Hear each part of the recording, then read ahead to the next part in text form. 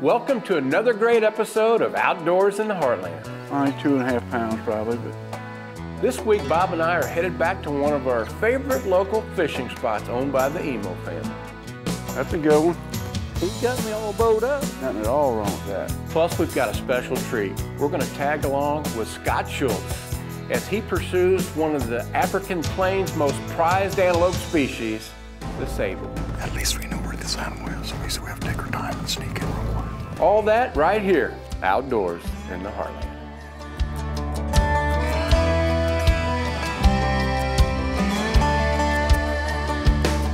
Every chance I get, there's a place I go where the bass are biting as the sun hangs low. There's a feeling I get that I hope will never end.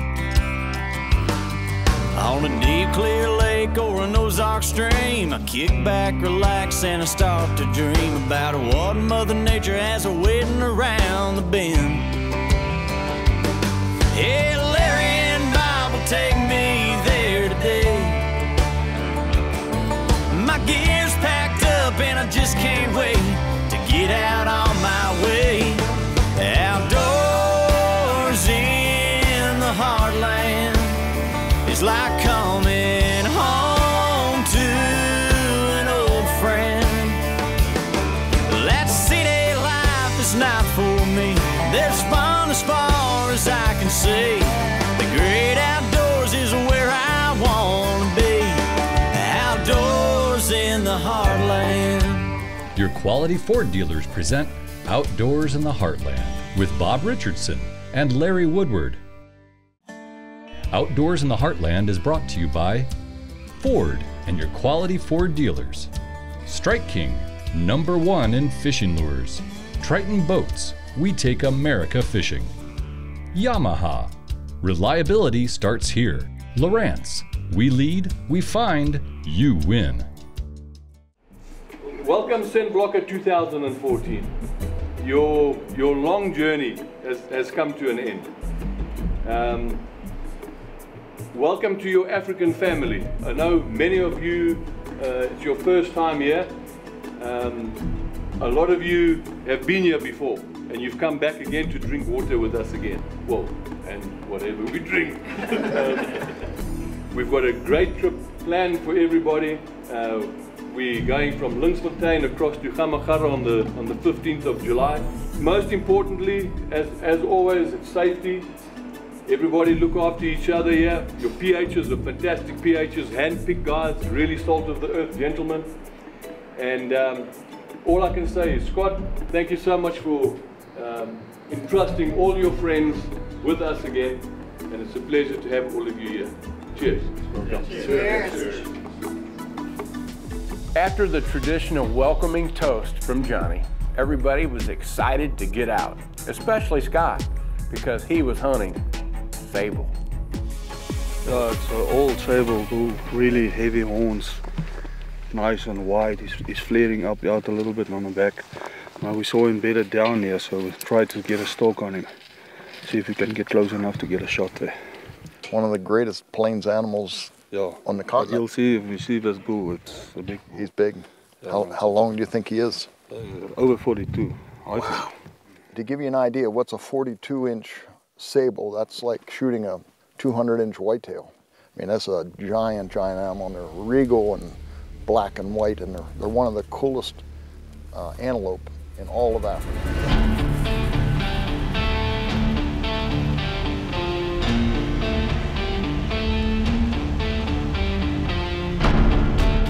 Sable, he's bedded down. He's out here about 200 yards. We can see his horns curved up. The wind's in our favor. Try to stalk to a couple bushes. If we can get to the last bush, it looks like 40, 50 yards away. We have a lot of work to do here yet, but at least we know where this animal is. Everything's rocky and it's noisy, so we have to take our time and sneak in real quick.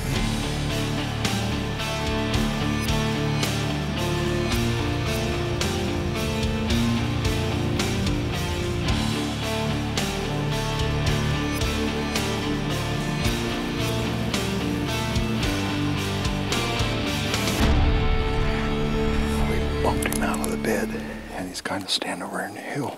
He knows we're here, but he hasn't really figured it out yet. We're going to try to just let him settle down here, and if he takes off, I mean, then he's just going. We're probably not. It'd be a long time till we catch up to him, but so we're just going to stay real still here and just let him kind of ease off. Maybe he'll bed down again. We're going to try to get him that he's not all wound up. Welcome back to Outdoors in the Heartland, now in our 20th season, brought to you by Scent Blocker, the advantage of intelligence, Tree Spider, the new world of tree stand safety. Welcome back, folks. When we last saw Scott, he was hot on the trail of a sable antelope in the Kalahari Desert of South Africa.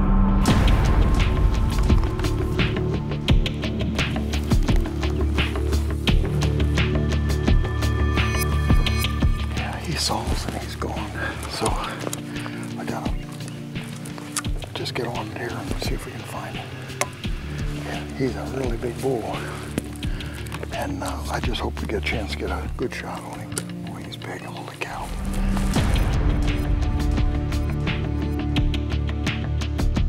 If they spot you, just let them slowly get used to you, and they're a little bit more relaxed.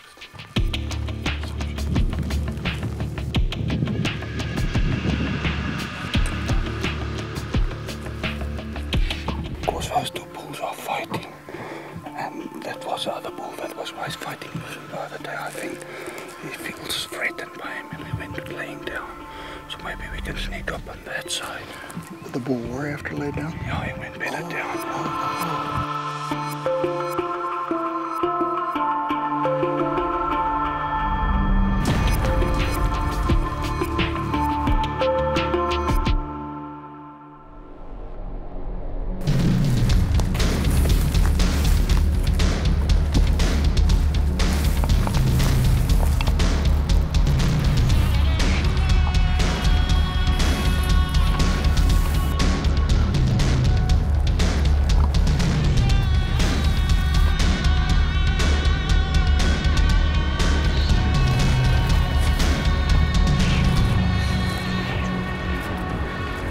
This is just like that lion deal. They go and they go, we push, and then finally they just stop. They're not going further. If we get close, he wants to fight.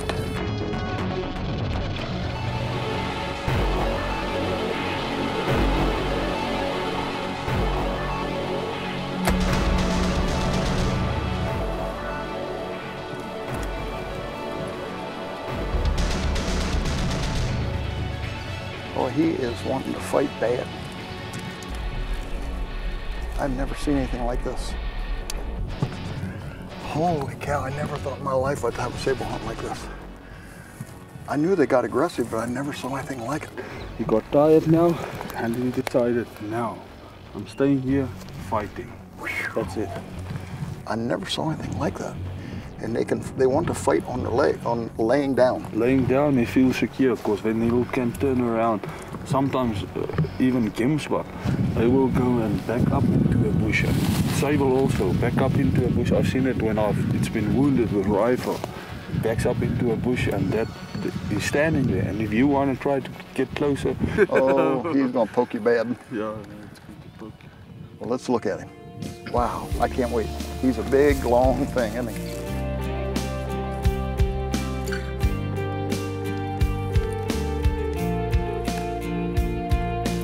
This is like one of the premier trophies in all of Africa. People dream about sable. Here he is in all his magnificence right here. Well, we came here to Lynx Fontaine, which is dedicated solely to archery, with WJVS, Johnny Vivier and Philip. Boy, what a wonderful trip we've had, and this is kind of even though we're only halfway through the trip, I feel like this is the climax of the trip for me. This is an ultimate trophy. I've been wanting to do this for a long time. And just the quality of this trophy and the excitement of this hunt. And we kind of did it, we earned it the old-fashioned way. We walked and walked and walked until we finally got an opportunity. I thought we were going to get a shot at him, like eventually just standing there and letting us get close enough. I was thinking a long-range shot, we talked about that. I never expected that he would just hole up there and fight us rather than run any further, and we'd have that experience. Wow. What a magnificent animal. Yeah, Philip, I can't thank you enough. It's a Thank pleasure. you. Congratulations. Yeah, thank you very much. Holy cow. Welcome back to Outdoors in the Heartland, now in our 20th season, brought to you by the Whitetail Institute of North America. Deer nutrition is all we do. All right then, now let's get back to me and Bob fishing at Ed Margimo's Lake, right here in Missouri. What do you got? Me, that's as good a fish as you caught, just about, except for that one. Which way? Whoa, whoa, whoa, whoa. Now, what you got on there now? Did you put to the top water? Got up here out of the wind a little bit.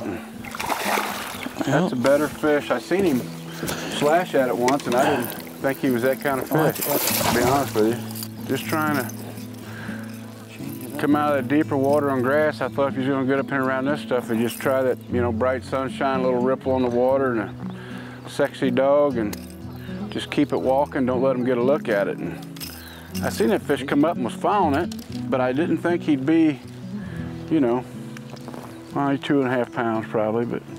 That's a 3-pound fish. Good job.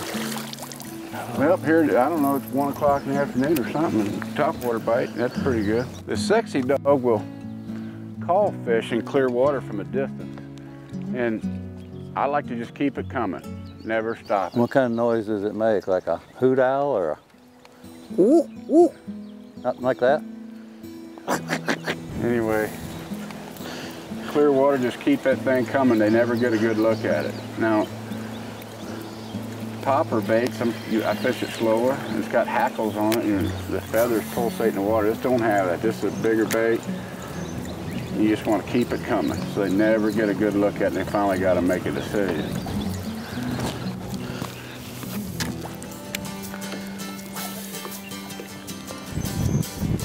I got him. Got him? Good fish? Yeah. Woohoo! Well, get him up here. Let's take a look at him. Got about a 3 or 4 pound swirl. As soon as it hit the water, I hadn't even worked it. That fish right on the bank. Huh. What do you got? Just barely, easy with him. Easy with him, he just barely hooked. Easy. Good job. There you go, man. Well, I tell you, Strike King, the Spittin' King popper, and the sexy dog, them to me are the 2 best topwater baits known to man at this present time. They will really catch them.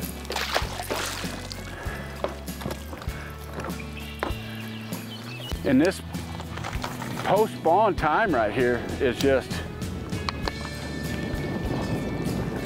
perfect time to fish topwater. Right after they spawn, perfect time. Right after the females like that have recouped, they're hungry, they're still semi-shallow. And the sexy dog, that's a bait that you can fish, you know, in ultra clear lakes, you know, catch suspended fish over 100 foot of water, bring them up out of the thermocline. And it's so easy to work. I'm gonna throw this spinner bait. We got a lay down right here. That, man, I have thrown that jig on there. But with that sun kind of peeping out a little bit and this wind blowing, there ought to be a big old bass right there.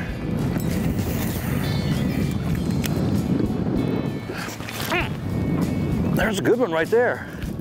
No, no. Damn, felt good for a second. Holy crap. I do have a fish. I told you I was gonna catch one over here. Look at that. Wow. Right up in the top of that tree branch. Now that is black. Yeah.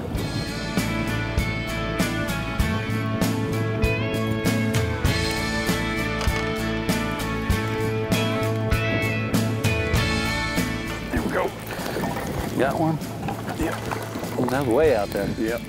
I found that weed edge where it comes up out of that water. Well, as I'm preparing to catch a fish, Larry goes to the front of the boat and catches a fish. What do you got? Well, as you can see, what he went back to, his old favorite, is a H crawl. Holy smoke. That's summer crawl pattern, you know, from whether we're in Canada. And look at that, nice, good, healthy, pretty fish.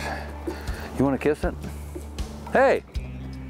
Hey! Yeah. You want to kiss your fish? Nah, go ahead and kiss him. I don't kiss somebody else's fish. He's not big enough. There you go, buddy. Well, as I'm getting prepared to catch fish, we're going to go to commercial break. We'll be right back with more Outdoors in the Heartland right after this. This segment of Outdoors in the Heartland has been brought to you by Mossy Oak. It's not a passion, it's an obsession. Welcome back to Outdoors in the Heartland, now in our 20th season, brought to you by Ford and your quality Ford dealers. Strike King, #1 in fishing lures. Triton Boats, we take America fishing. Yamaha, reliability starts here. Lowrance, we lead, we find, you win. And Gilbreth's Taxidermy, the official taxidermist of Outdoors in the Heartland.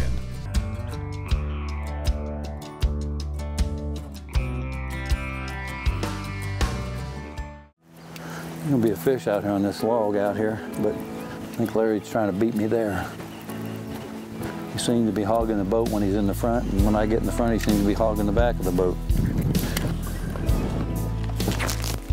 Oh, big fish. I'm tied up, but here he comes. Holy cow, what do you got?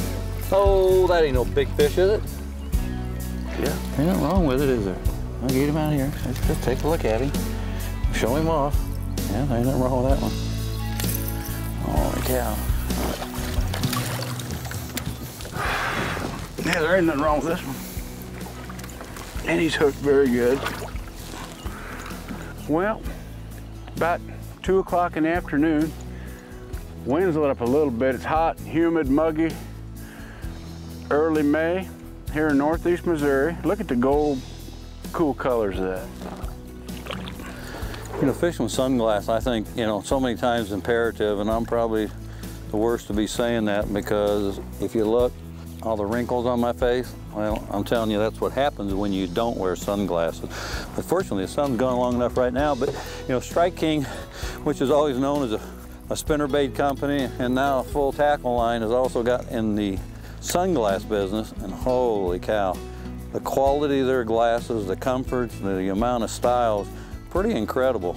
And fishing on days like today where the sun's in and out, and you got wind blowing, your eyes getting a lot of pollen in them, and they really do help protect your eyes. And when you got fish on beds, holy cow, what a difference. The polarization in them really does enable you to see these fish when they get up shallow in bed.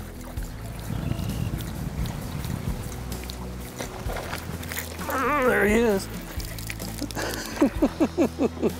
Trying to get back that shallow water. Come on, That's back a here. good one.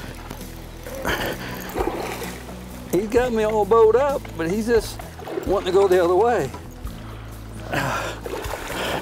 And I'll get him. Watch, he's on that one side he's hooked. That's why he's got so much power. Right. There ain't nothing wrong with that fish, though. Good sized fish there. Yeah, there ain't nothing at all wrong with that. Ooh. Sexy dog does it. You know, I knew when Larry put this sexy dog on, it wouldn't be long. I got one out, and I was getting ready to tie it on. I looked up and he laid it down. And he might not see the sexy dog for the rest of the day, except when he bends over and does me favors like this. Sexy dog does it. Pretty fish. There you go, girl.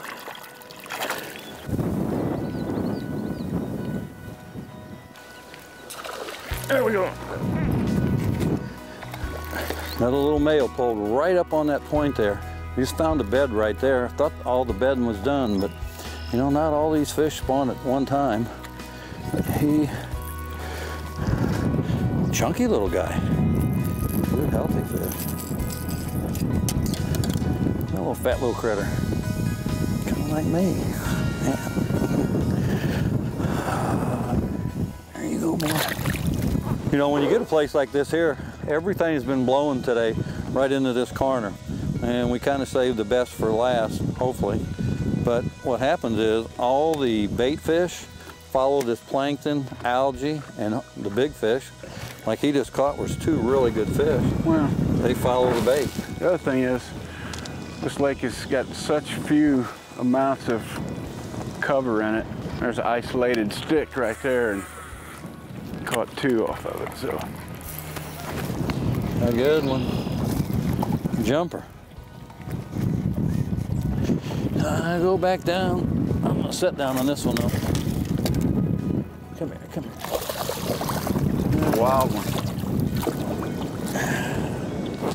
Strike King baits also come with a fish remover. It has gray hair, wears a visor. Hey, hey, hey. That's a Nordic blonde, guys.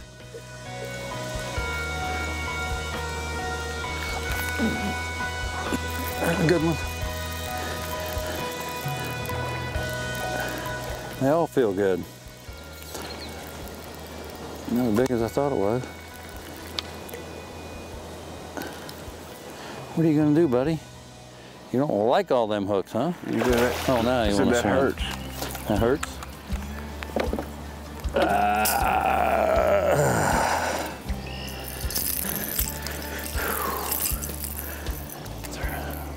Sexy dog, the 3-hooker. I'm a pretty fish. 3-hooker. There he's got one on. Holy smokes, what do you got there? Oh, I'm down on the back again, I'm down. This is getting old.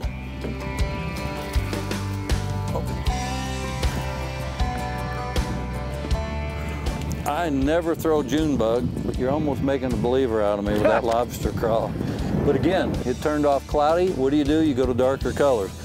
That is not the biggest fish we caught today, but Larry, you know, it's actually been a pretty good day considering that the wind has blowed us all over the place. We're gonna put them back. I tell you what, my partner just made me do a lot more work than I really cared to do. That insulted me and said I had gray hair when it is Nordic blonde, as you can perfectly see. So for Larry Woodward, I'm Bob Richardson. We're gonna see you somewhere next week right here, outdoors in the Heartland. How could you say that about my hair? I actually cut a hole in the top of it where you could see it today.